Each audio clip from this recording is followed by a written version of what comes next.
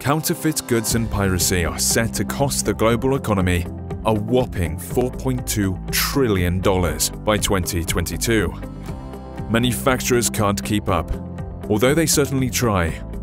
They spend $82 billion a year attempting to prevent goods from being counterfeited. Don't be fooled ever again. Goods Digital Passport has a solution. Goods Digital Passport allows you to make informed choices as a buyer. It allows you to be a confident seller and manufacturer. With a simple scan of a product's QR code, you instantly get the data you need regarding the product's history. For example, if you wanted to buy a watch on an auction site like eBay, with Goods Digital Passport, the seller can upload a QR code, allowing anyone to view the product's details instantly. This gives the buyer confidence because now they are able to make sure the information listed checks out.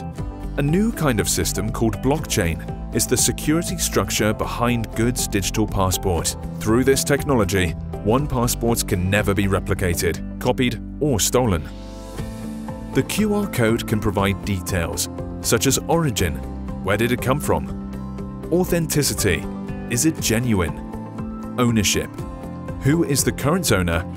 Every time you purchase an item that has a Goods Digital Passport, you can add it to your digital wallet. And you can mark a product as lost or stolen if necessary. You can quickly and seamlessly give access to any insurance company, so they can insure your products without the need for valuation or authentication. Buying a watch is just one example, but we see Goods Digital Passports being used by fashion retailers, art dealers, car manufacturers, pharmaceutical industries, and food producers. The possibilities are endless to help make you an informed shopper. Where counterfeit happens, Goods Digital Passport has the solution. Our ecosystem is driven by the GDP token. Tokens can be used across our suite of applications.